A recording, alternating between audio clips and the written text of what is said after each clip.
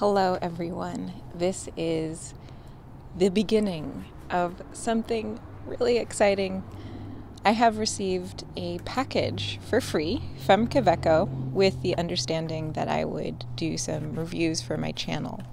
So I got to kind of customize the order and pick and choose the pens that I wanted to do reviews for. I want to do comparisons of nibs, comparisons of all the different sport materials, comparisons of different pens in their line, and just share some pen thoughts with some of these pens.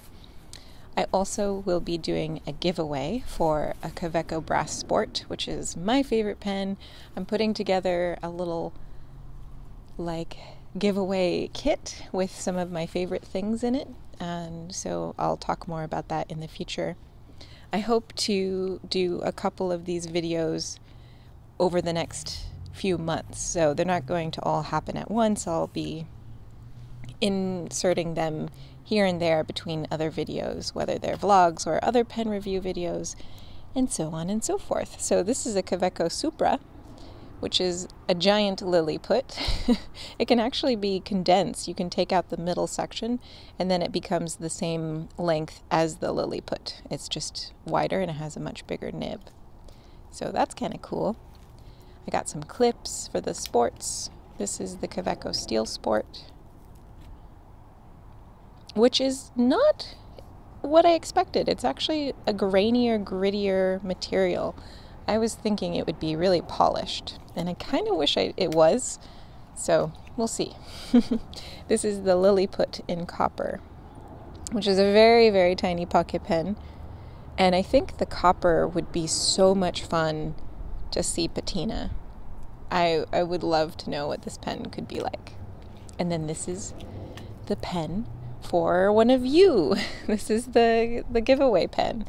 And you can see how the brass patina is over some time.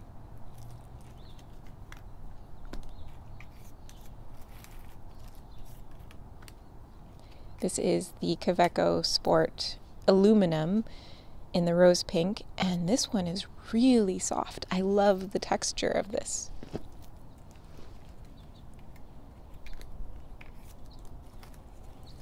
And then we have two of their premium nibs,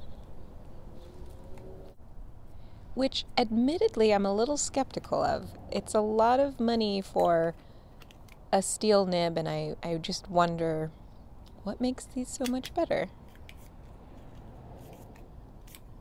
So stay tuned. We'll be reviewing these all in the future.